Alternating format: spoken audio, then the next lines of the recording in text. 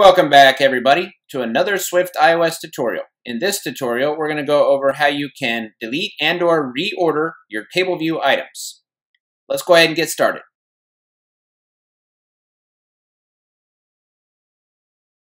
Okay, let's go ahead and create a new Xcode project. We want iOS single view app. Next.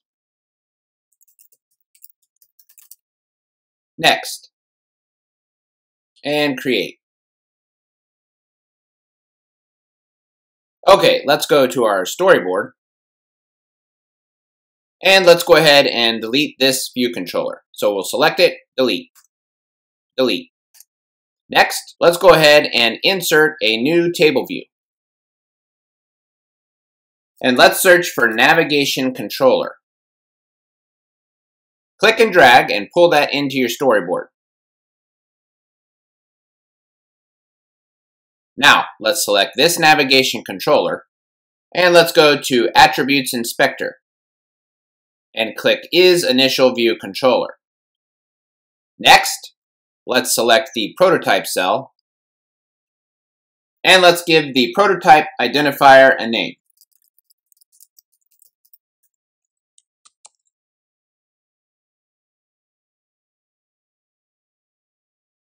Now, let's go ahead and delete the view controller file. Move to trash. Then go to File, New, File. We want Cocoa Touch class. Next. The class that we want is Table View Controller, subclass of UI Table View Controller. And of course, language is Swift. Next.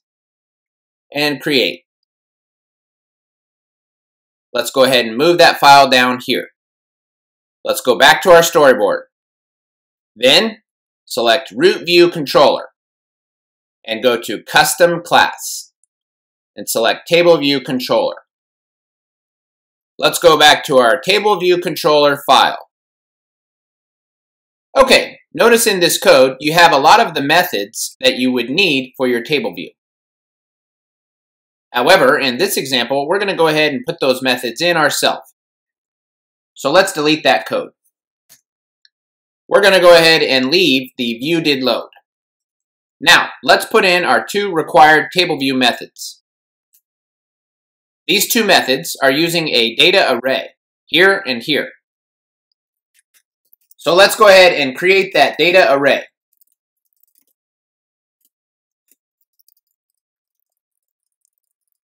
Let's go ahead and run our code and see if it's working so far. You can see in our simulator here, we have the items from our array populated into the table view. So everything looks like it's working so far. The next thing we want to do is add some more things to our storyboard. Let's go ahead and search for a UI text field. Let's drag that right here. Then let's open up our document outline. Click the drop-down for your navigation item. Let's select our text field. Go to your Attributes Inspector. And let's put in some placeholder text right here. Then we want to go ahead and put a button right about here that will allow us to take the text from this text box and put it into our table view. So we would type out some text, click the Add button, and it would populate the table view. For that, let's search for a UI bar button item. And let's just title that Add. Next, let's add an outlet for our text box. So let's select it, Control, drag over. The type will be UI text field. Connect. Next, let's add an IB action function to connect our Add button. Make sure the connection is action. Give your function a name, and the type will be UI bar button item. Connect. And since we want our table view to be populated with the items that we enter into this text box, instead of what is currently in this array, we want to go ahead and delete these items. So this is now an empty array.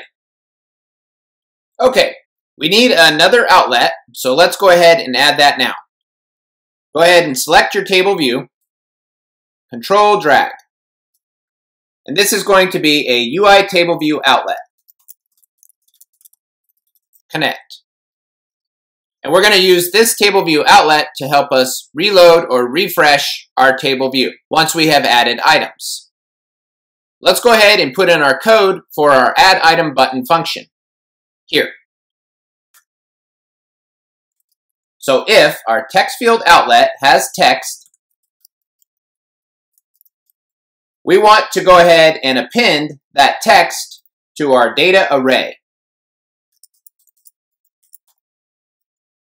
And inside the append, we'll use our text view outlet text.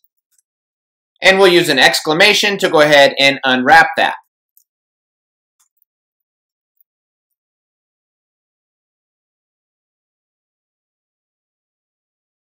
Next, as we just mentioned, we want to use our table view outlet and reload that data so it will update the table view with the text that we entered into the text box. After we have put in our text and updated the table view, we want our text field to clear itself so we can enter in more text as needed. So to do that, let's use our text field outlet, text, and set that to an empty string. Let's go ahead and test this and see what we get so far. Let's create a little grocery list. So we typed in apples and let's hit add. And you can see apples has been added. Let's put in pizza and salad. Okay, so far this looks good. The next thing we want to be able to do is edit these items. So we want to be able to move them around and delete them. Now let's put in our methods that will help us to edit our table view. The first one we're going to use is called commit editing style.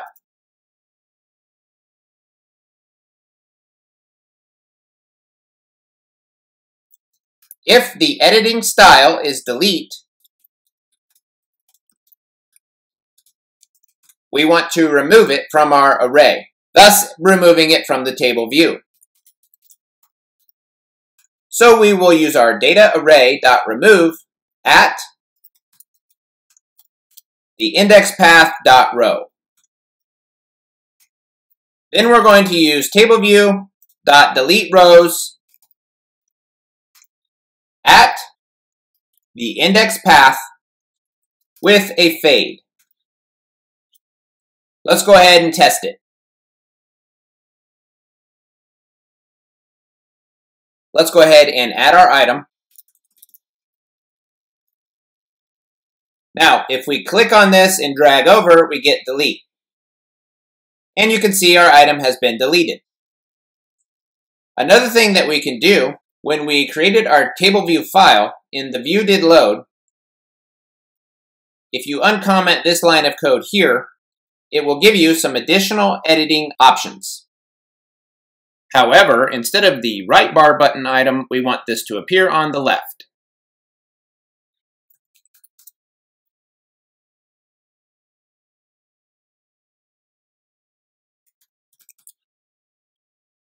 So now we can drag over to delete like that, or we can click edit, which gives us another type of delete option.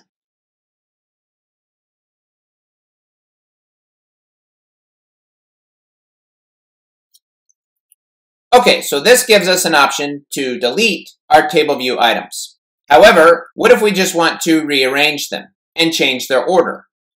One way we can do that is to use the move row at method.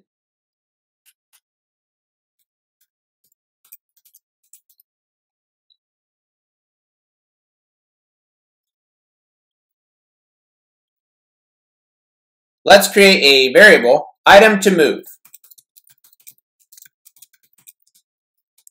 Let's use our data array.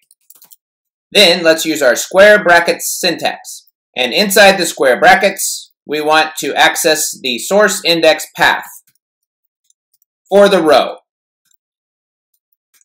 Next, we'll access our data array again. We're going to use remove at our source index path row. Then, to complete the move, we'll use our data array insert. The new element will be the item to move that we created right here at the destination index path row.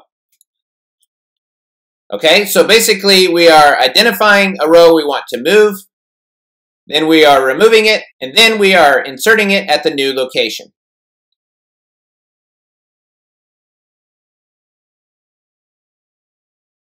Let's go ahead and test it.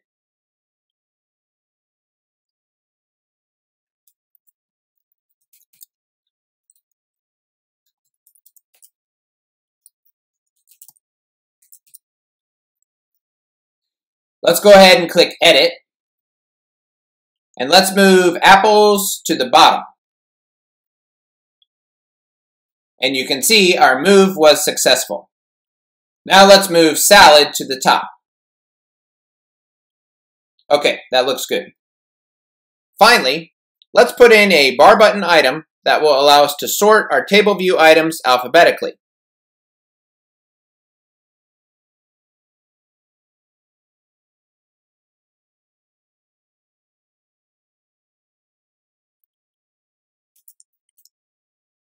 Let's go up to Edit, access our symbols, and let's put in an arrow. So our button says A to Z. Let's go ahead and select our button and hook it up to our code. The connection will be action, and we'll just title this alphabetical. Connect. To go ahead and sort our table view items, let's use our data array dot sort. Next, let's use our table view outlet and reload the data. Let's test it.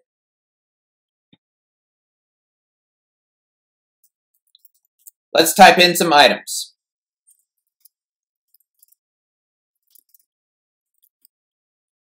Now, when we press our A to Z button, it should sort these table view items alphabetically. And you can see the sort was successful.